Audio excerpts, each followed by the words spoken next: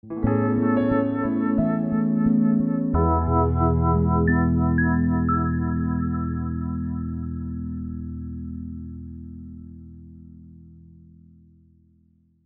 back to the Pelvic Health Summit. I'm your host, Hannah Matlock, and we are here today with Dr. Susie Gronski, a licensed doctor of physical therapy, a board-certified pelvic rehabilitation practitioner and health coach. She's a leading expert in pelvic pain and pelvic health. Dr. Susie is the author of Pelvic Pain, the Ultimate Cock Block, as well as the creator of an exclusive men's pelvic pain course to bring greater awareness of men's pelvic health issues to other healthcare providers. She's the first to bring a men's health curriculum on board the American Physical Therapy Association section on women's health. Thank you for being here. Thank you so much, Hannah, and thank you to all the viewers and anyone who signed up to the summit. This is going to be so awesome. So can you first start by telling us what led you to specialize as a pelvic floor physical therapist in male pelvic pain? Yeah, this is a great question. And honestly, it's after being in practice for so long, I had a lot of men reaching out to me asking for help. Which point I saw that there was a huge need to serve people with penises, and there was a lack of available resources to help them.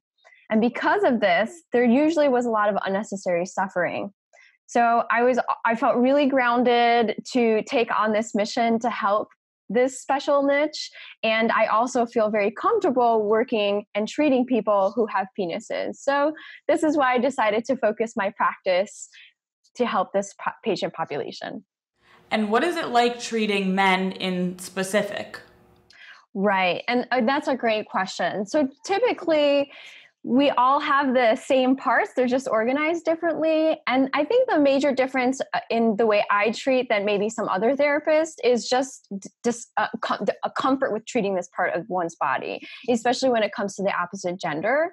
So I'm not shy to look at the testicles, feel the penis, help the person on the table work with their body parts. And men also have a prostate, which women don't.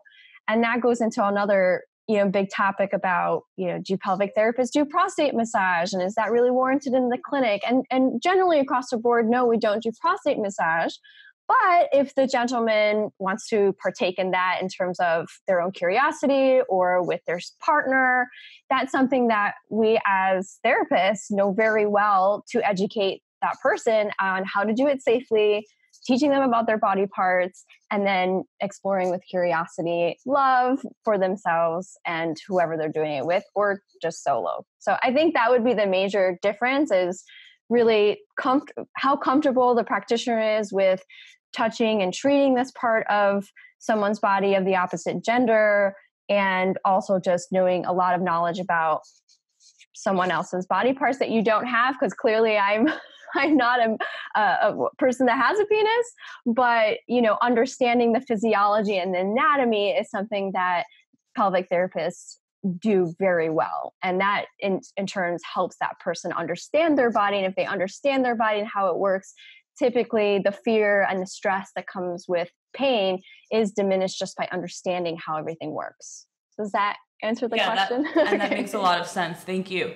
Can you tell us what some of the causes of pelvic pain in men are? Yeah, so I wish I knew a definitive answer. I'm sure many other providers out there who are helping men with pelvic pain, I wish they knew the definitive answer as well. But in reality, there isn't a known single cause of male pelvic pain. From what I've read and experienced in the clinic myself, it's typically multifactorial.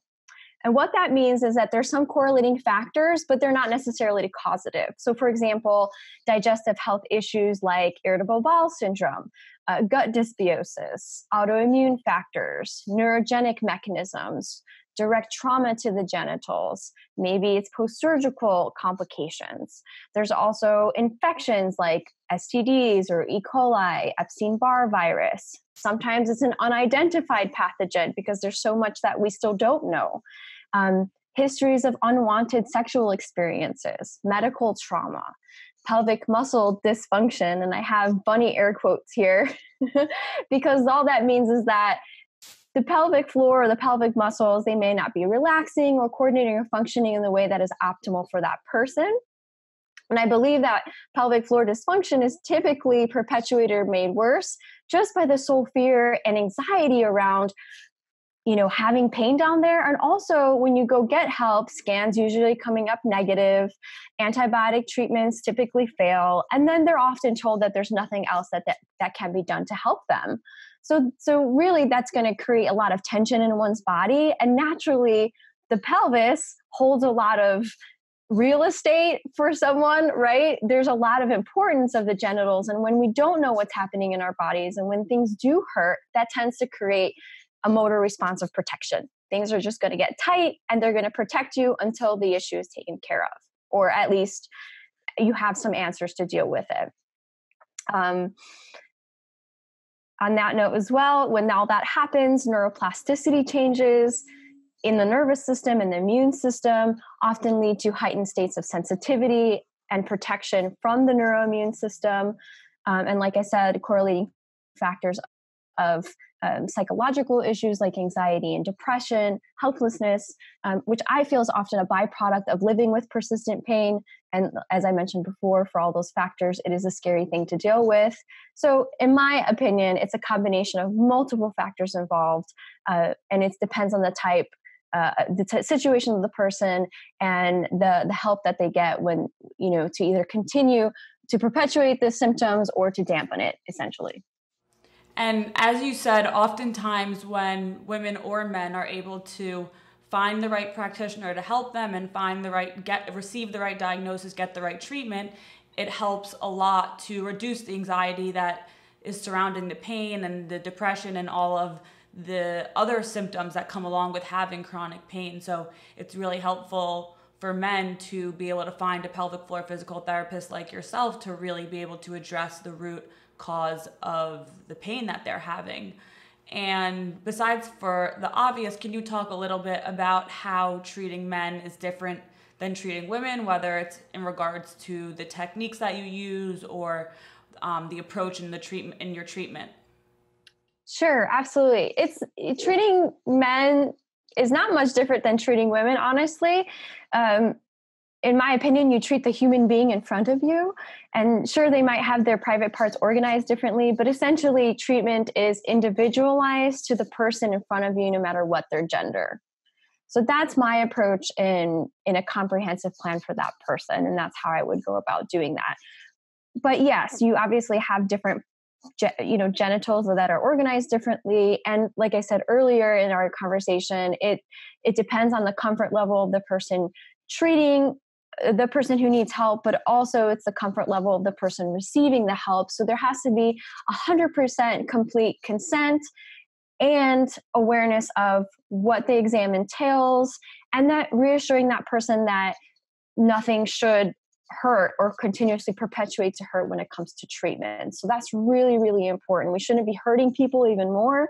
In my opinion, I think we need to bring greater awareness to the fact that people who have penises might not be keen to doing internal work. What does that entail? They might even deter treatment because they don't want to have internal work done. And what all that means is doing internal rectal work, which is quite common in the pelvic health world. So I think, again, it's really normalizing things, destigmatizing things, and allowing that person to take the lead in their treatment. And you're just facilitating and coaching them through the process. You're not necessarily, power over them or telling them what to do, because essentially it's not our role to determine what's best for the patient. They know what's best for them. And you're just kind of helping to facilitate that from that person as a collaborative effort. Can you walk us through briefly what a standard session would look like? Yeah, for me, so again, everybody does their sessions differently. I'm sure you're very familiar with that, and I'm sure the audience is very familiar with that. If you go to one person, they might have a different opinion and the different way of doing things. If you go to the next person, they might give you something completely different. So I'm just going to explain how I do things in my office and my clinic. It really first starts with a thorough health history and getting to know their story. So my sessions are about 2 hours long initially, like the initial session. And all I do in that first beginning part of our session is really give space and allow that person to tell their story. because that's so important. I feel that's really lacking in the conventional medical system for various reasons. There's a lot of limitations and barriers to that. But essentially, it's really important for that person to be able to express themselves and to tell their story and to be heard and validated. So I think you're setting up the container, a safe container for healing and for them to feel vulnerable and to trust you. So that's really, really important. So that's number one. Number two, I walk them through education about what does an exam look like, and I give them the option. This is not what has to happen during this exam, but this is some of the common things that are performed during a pelvic health exam. Which do you feel comfortable starting with? It's always giving the option. And again, you're obtaining consent. You're getting consent. If they have the option to say yes, they have the option to say no. And you have to respect that as a clinician and have patience and work with that individual to help them get to recovery or whatever their goals are for that session or the time working with you.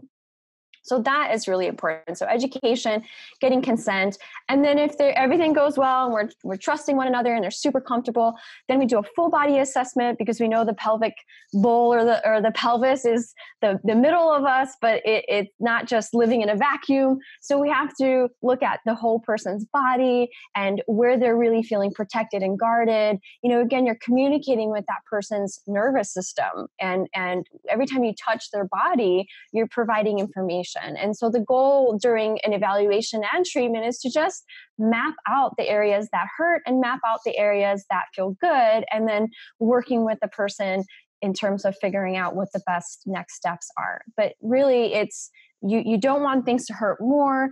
There might be areas that might be more sensitive, but again, we're just mapping. We're not hanging out there. We're not, digging an elbow somewhere, or putting a finger where they don't want a finger to go, because that is a very invasive treatment protocol. And if someone's not used to having their bum evaluated or having a finger in their butt, and depending on their gender or what their preferences are, this might be a very vulnerable thing to go through. And the last thing you want to do is create more trauma for them or unwanted experiences, because let's get real. I've been there where things, like a massage therapist would go too deep or something like that, right? And they ask you, is this okay? How's my pressure? And you want to say no, but what do we normally say? Oh yeah, it's good. It's okay. So, I take that into consideration, and I again try to normalize these situations. Like, yes, you're going to have tension like in those muscles because this is the first time we're meeting. So, again, you're normalizing the situation for them. You're trying to create a sense of safety and calm around all of this, and really moving them forward to a better place. So sorry if that was a really drawn out answer to your question. No, that was great. That was great. Thank you. Can you elaborate a little bit more on, so the aspect of the treatment where you're talking and understanding their history is really amazing, but then in terms of the physical component, if there's any men listening who want a better understanding of what exactly the physical aspect entails, can you just touch upon that? All right. You have to tell me if you can see this really well. This is great. I love this question. Can you see the pelvic model? Okay. So essentially what I do is I tell the person in front of me and say, here's your anatomy. So if we were to lie you on your back, you have your sit bones right here. Everything in between is called the perineum. So this is where the genitals live. This is where the anus is. And all the skin and fat is taken away, and there's no nerves or blood vessels on this model. But essentially what I tell them is, this is where I'm going to go. I'm going to use flat finger pads, very soft, assess what your tissues can tolerate to touch, to pressure, and to temperature. And so here's the base of the penis. The full penis isn't there, but here's the base of the penis. And all of these are muscles, and muscles have nerves and blood vessels that go to them, and connective tissue and fascia. So really, we're just assessing the environment of this part of your body and mapping out what is sensitive and what feels good. And essentially we do, because the urethra, which is the pee that you, or the tube that you pee out of, lives, we look at the penile tissue. So I do feel from the base of the penis all the way up to the glans penis, which is the tip of the penis, to again assess if there's any tenderness, sensitivity, changes in tissue, There are lots of things that may be going on that we need to address in a session. And then we do, if they're okay with it, we go on to doing an internal exam of the deep pelvic floor muscles, which are located. Let me take out the bladder and show you the inside of the pelvis. I don't know if you can see that, but those are the deep pelvic floor muscles. And that's why therapists will work internally to see if there's any tender points within the pelvic bowl itself. And then the prostate lives there too. So essentially, I will also feel the prostate and the mobility of the prostate, if that's where that session will take us, and if that's okay for the person on the table. So again, we're just mapping out areas and we're painting a picture of what's going on and what potentially are the main driving factors or pain mechanisms at play. Is that helpful? Very. Thank you. Yeah, and sure. So this is kind of in reverse order, but can you talk about what symptoms men come with where this type of work could help to treat their pain? Sure. So you can have anywhere from abdominal pain, groin pain, issues with bladder or bladder pain syndrome. You can have incontinence. You can have penile pain or burning, fullness in the rectum, pain with sitting. Those are mostly the common umbrella type symptoms that I usually work with. But you also have a variety, again, of, for that person, it could be a combination of all those things, or maybe they have difficulty with sexual function. So for example, having an erection is painful, or post ejaculation or orgasm. Those are some of the things that men will complain of with pain. And then sometimes, again, it might not be pain, but oftentimes they'll say, well, I feel like my genitals aren't part of myself. So they'll start to notice like it's feeling weird, or maybe it's hard, almost like in an aroused state when they're not really aroused. Maybe there might be some tissue changes to the genitals themselves, or maybe they have testicular pain or fullness. So those are some common issues that I'm not probably getting them all, but some that comes to my head right now. No, that's super helpful. Thank you. And the theory is that most of these issues, after more serious causes are ruled out, is that it's stemming from the musculature and from overactive pelvic floor muscles. So the work that you do helps to relax the muscles and calm the nerves and reduce irritation and inflammation so that these symptoms can heal. Is that correct? Yes, that's correct. Yeah, we're looking at the neuromuscular system, but also I want to kind of point out that it's not just a muscle issue, because nerves are controlling your muscles. Right. And there's something much greater to pain. It's very complex and it can get messy, because pain is a feeling.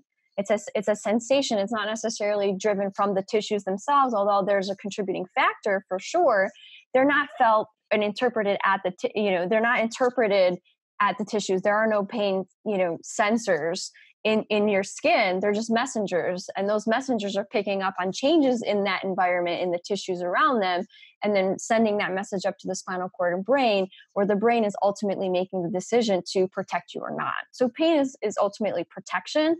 And the goal of any treatment session or recovery should be to address all of the factors, the biological, the psychological, and the sociological factors that might be influencing this person's experience. And how long does treatment at pelvic floor physical therapy usually take for men to see improvement in their pain levels? Well, that's a difficult question to answer, because as you know, we're all individual and unique, just like our thumbprints. So there is no average timeline for healing. I would say that the general rule of thumb would be, if you're working with someone and a practitioner or provider, you should be seeing incremental changes in your health, or at least getting towards your goal. So things should be getting better. How fast they get better, that depends on a bunch of factors. But it should be getting better each week. Something should be changing each week. And granted, things do change, and sometimes they're really tiny changes, but changes nonetheless, and you're adding drops into your bucket to get to where you're going, and you're doing it one drop at a time. So that's kind of how I like to explain it, if that makes sense. Yes, definitely. And you do see pretty remarkable change with your patients, right? I do, yeah. And like I said, the timeline and the time frame of which that happens, some people, you have that great, one session and they're like 95% better. That's awesome, and they don't need that many sessions subsequently. But like I said, there's a lot of deeper rooted factors that might be entrenched in one's experience with pain. So we have to be patient as practitioners, but also as patients, patient with the process, because it is a process. It might not be the find it and fix it cure, and it might not be that quick for you. And I know when we're in pain, the last thing you want to think about is how long is this going to take? I want this gone like yesterday. That's completely normal to feel as a human, but know that we're all here to support you through the process, because that process, it may take some time depending on the circumstances for that individual.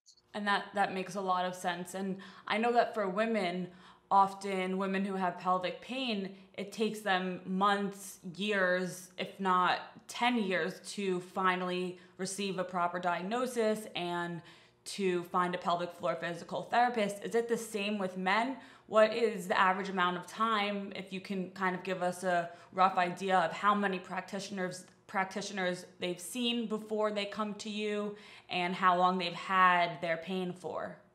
Right. And that's a great question. And I almost want to say the better question would be, at what point should someone with pelvic pain consider seeing a pelvic health specialist, right? How do you get to someone sooner, as you mentioned? In my opinion, if you're having symptoms and they don't go away in a few days, get help sooner than later, because what ends up happening is that you begin to manifest a lot of worry and anxiety over the issue, especially since it's related to your genitals. And from an evolutionary standpoint, and from a physiological, just basic functional need, it's a body part that is essential for daily function and procreation. So naturally, your brain is going to be weighing the world much heavier when it comes to anything alarming down there. And not to mention that the meaning that your genitals have to your existence, your gender roles, and human sexuality, and how that just, again, entrenches in the integrity of you and how you're living in your world, your experience. So there's this, pelvic health is not just a body part. It's that person who's experiencing this and all that meaning that it brings to them and in their world and how it's impacting them. And so, yes, get help sooner than later.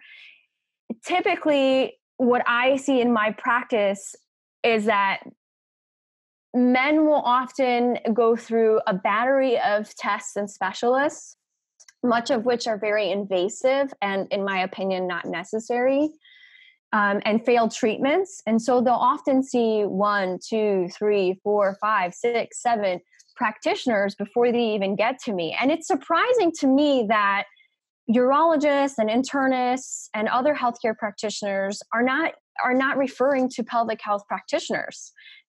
They're often, again, and I just had a gentleman not too long ago come visit me and said, I had no idea that this was even an option. I was told that there was nothing else that they can do. And that's just not acceptable these days. I feel like the more information that we can educate the community, educate people in pain of where to find quality resources, because we all know there's a lot of stuff out there, but just understanding that there is help. Just because one practitioner wasn't able to offer you a tool or something that helps you with your recovery, it doesn't mean that there isn't help for you.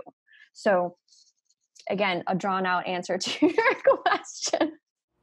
That was great. Thank you. And what doctors usually are the ones to refer patients to you? And what other specialists do your patients often see? And what does the communication with these specialists typically look like? Okay, so I will say that most people who find me and come to me are from good old internet and Google. So I don't really get too many referrals from physicians or doctors, which again, I'm very surprised, but people who do find me, they find me because of the content that I have floating around on the interwebs.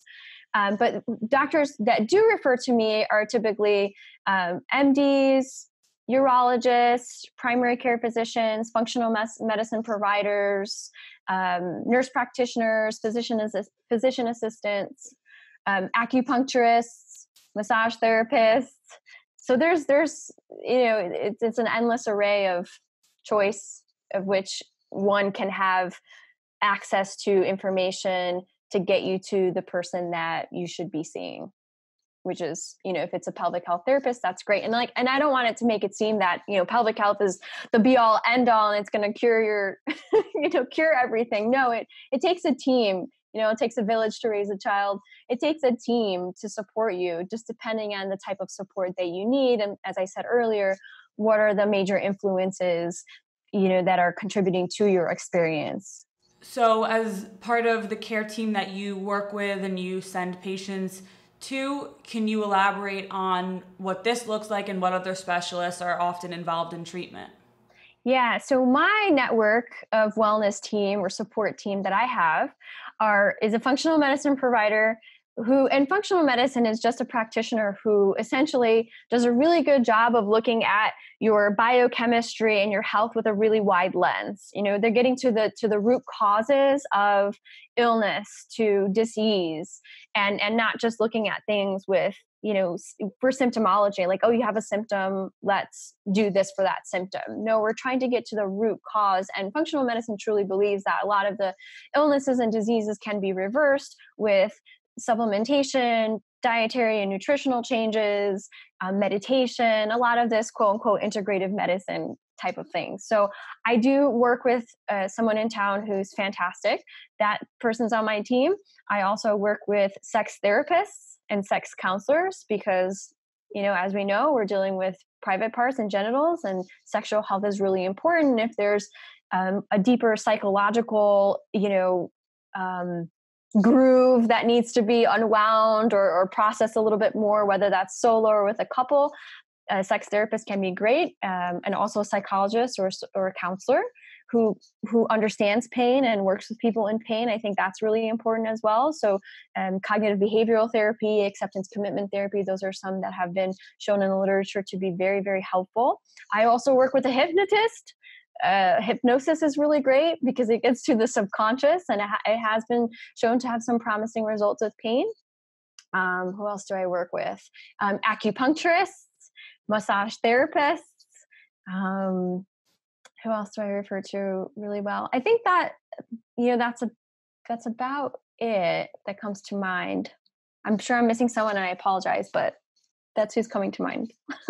And those are all really important people and help with pelvic pain a lot. I know for women, those are similar specialists that pelvic floor PT is referred to as well. So I could only imagine that they would be equally as beneficial in treating male pelvic pain.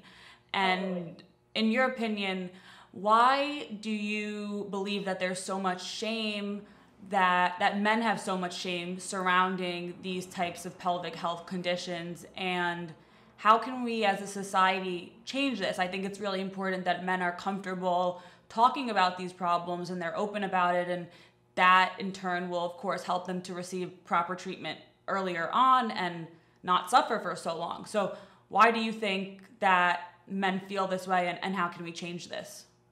Great. I love this question. I think it's my favorite question. So far it's awesome. So there's not many available resources, as I mentioned earlier, for men, and the resources that are available are not really easy to find. So when good quality information is hard to find, that usually requires more research, asking around, and for a person who's shy about their genitals or has no idea where to go, this can be very intimidating for them, especially if you're dealing with a very intimate part of your body. And I always say this to my patients, but let's face it, talking to your friends about your penis pain isn't the same thing as talking to your friends about an injury you got snowboarding. So it's not, it's a different context, and that's going to lead to, different health-seeking behaviors, okay? There's also the potential for this patient population of feeling shame, I think, of seeking help from a women's pelvic health specialist. The pelvic health therapy started off as women's physical therapy or women's health therapy. And there are many clinics that have, created their business around this, women's health, and women's specialty. So I feel that that is kind of putting a damper on someone's, especially a person who has a penis, to go into a place that treats women, and that could be maybe a little bit of a shaming thing for that person. Now, I don't say this for all people, but this is just my own experience of gathering what my patients are telling me. And on that note, just even being treated by a female might be something that's not comfortable for them. And so now we get into, various gender roles and who feels comfortable with what practitioner. And so there just definitely needs to be more of an option for treatment of various different kinds of practitioners for people seeking help, especially people with penises seeking help for pain. And I also alluded to this third point about fear around treatment. In my opinion, most cisgendered males feel anxious about internal work. They've never had it. They've never explored anal work or they're on themselves or with a partner, and now they're going to get treatment for something that hurts. So it could be really scary, and really not having a clue of what to expect from pelvic therapy. So I think that those are the three big ticket items around maybe some of the barriers or shame surrounding the conditions of male pelvic pain. The second answer to your question is around, well, how as a society can we get this patient population and practitioners alike to be more open and vocal about this? Well, I think the biggest barrier to this is that there's silence between the medical providers and those seeking help from them. Health professionals aren't asking the patients, and the patients are too scared to even bring up these concerns sometimes around sexual health and function. And believe it or not, across all medical professions, there's a lack of knowledge and training in current pain science, biology, sexual health, and education. So I think, bridging the gap between the silence and the education and the type of education that both practitioner and patient are receiving is really important to help bring down some of these barriers and get society to be more open and vocal about addressing these things when they do occur, or just knowing about one's body and what can occur. Because the more you're equipped with knowledge, in my opinion, the less things are scary, because you're really normalizing it. Like, you're not alone. This is quite common, and there's treatment for it. And if you know that that's an option for you, then oftentimes these symptoms do not perpetuate as long as they typically do, and several years of perpetual symptoms. And just because you've had something for 7 years, it doesn't mean that you're done for and you're throwing in the white towel. It just means we haven't found the ingredients for your recipe. And I really believe that the more men become comfortable with talking about these types of problems, the more they'll realize that so many other men suffer from similar conditions as well, and they'll feel less alone, and they'll be able to know what treatment is necessary. So even though it's hard to become comfortable talking about these topics, it really is important, and it's not as embarrassing as it may seem, because they are unfortunately pretty common issues. Right. And they are, of course. Pain is it's normal. It's part of the human experience. Although that is normal, it certainly isn't normal to be living in persistent pain. And so that's one thing I want to definitely denote, that pain is normal. It's part of being human, and we shouldn't be afraid of it. It's just, again, in the pelvis and our genitals, it just adds another layer of complexity. And we don't, like you said, Hannah, we don't really talk about it. And we're not really aware of, like, well, what is normal down there, and what things should look like, or how should they feel like? And so, as you know, there's just a lot of misguided information out there. And most people are getting their education off of the internet and TV and social media. And so it's just getting good quality information. And I think, as a society, doing a better job of being a well-educated consumer and not believing everything that you're reading is another thing, because anyone could post anything, and just really scrutinizing, the subject matter that you're reading, and getting quality information from a qualified practitioner. And is there any other advice that you have for men or women, both patients or practitioners, who are involved in this field and either want to learn more about treating male pelvic pain, or if there's anything else that you want to share or think that they should know about male pelvic pain. Yes. So for patients, I definitely want you guys to know, don't let yourself get stuck in a rabbit hole of failed treatments, hopelessness, and helplessness. This is hard. I get it. Definitely seek the help of a qualified pelvic health specialist who understands pain and can help apply practical treatment strategies to your life. And secondly, therapy doesn't have to hurt. And if your provider or providers aren't listening to you, fire them and find a new one. Like, you're in charge of your body, you're in charge of your experience. And if it's not going the way that you are hoping for, then there's no sense in continuously doing the same thing over and over again and expecting different results. For practitioners, being human gets messy, and we all suffer and know what the struggle is like. So we should definitely be more kind, more empathetic, and compassionate as others find their way out of the muck too. And we definitely don't want to treat pain with more pain, because hurting people is not okay, whether it's intentional or not. It's our responsibility to find ways to use non-painful approaches to help them. And lastly, words are like toothpaste. Once it's out, you're not putting that back in. So please use your words wisely, because we just don't know how much our words impact the person that's receiving the message. So that's my advice for practitioners. Thank you. Thank you. Thanks for letting me plug that in. Of course. Thank you for taking the time to join us and speak about your expertise in treating male pelvic pain. It's really, really important, and there aren't as many practitioners like you who hopefully one day there will be. So thank you again for specializing in this field and for the work that you do. And for everyone listening, where can you be contacted? Yay, awesome. So I'm on Facebook, Instagram, and Twitter, and I'm sure you guys will post all of that in the Pelvic Health Summit information. I wanted to say that I also have a podcast. It's called In Your Pants, and there are video recordings now, which you can find on YouTube. So make sure to subscribe wherever you'd like to listen or watch me.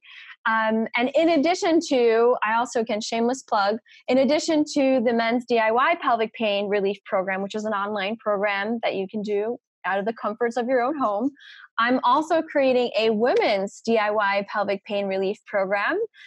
And it's coming out at the end of May in honor of the Pelvic Pain Awareness Month. And it will be super cheap. It's priced at an introductory offer of $99. So you can't beat it. Lots of information.